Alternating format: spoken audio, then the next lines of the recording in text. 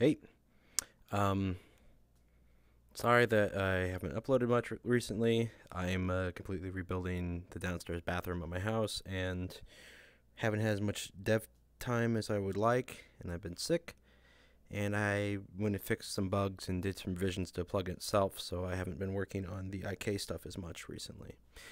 But the algorithm's mostly stable. I did mock it up to a test mesh just to see how it worked.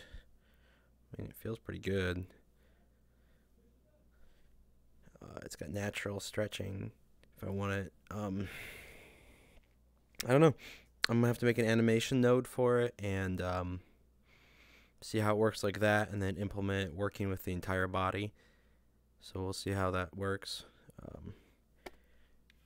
got it right now, so that's my chin, that's my head, reach behind my head. Yeah, everything works pretty well. Feels pretty natural for things like grabbing things.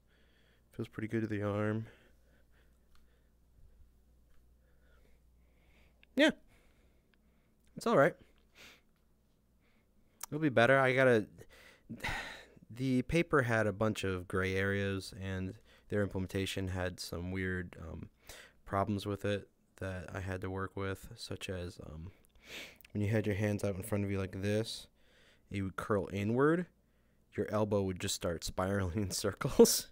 So I had to handle that edge case. There's an edge case with this curl when it's like this that I had to handle, and some other things, but I mean, it's making its way there. These obviously aren't the best shoulders to show it off because they have these big shoulder cups around it and they really exaggerate the motions. But yeah, it's pretty good. Bend over, up. Arms are out at the sides. Arms are up. Yeah, it works pretty good. So I'll keep working on it, and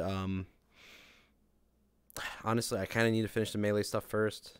I got sidetracked with this and some other additions, and melee stuff really should be handled next. So I'll probably get this to where it's something you can play with, and then finish up melee and get some other things I have on my backlog all done. So, hey, see ya.